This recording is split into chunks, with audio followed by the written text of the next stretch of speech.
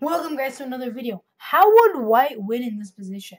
So right now, you can see black king is already pretty close to the edge.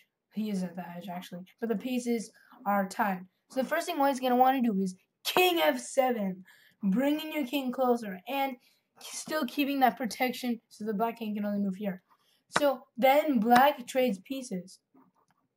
You move, and then he moves his king down to protect this. You move your king down closer, but now things are different. He can't move down because the pawn is protecting, and he can't move here because the king is protecting. So which means he has to move up in these two spaces. He moves here. You take this pawn. Now the black king is in zugzwang. I went over this in my other video, but zugzwang means that the black has no good moves at all. So no matter where he goes, let's say he goes left, you flank the king like this, creating opposition and a runway for the pawn. Let me show you in real time. And now a queen, and you'll win like that.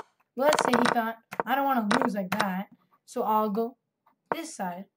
Now you flank him like this. The same strategy, just opposite. Still having your pawn for one runway.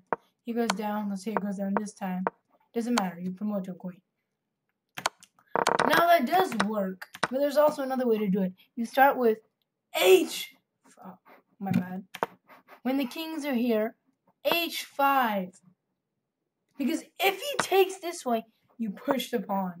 And now look, his king is in stalemate. You're probably thinking, I tied the game. No. But he still has his pawn to move.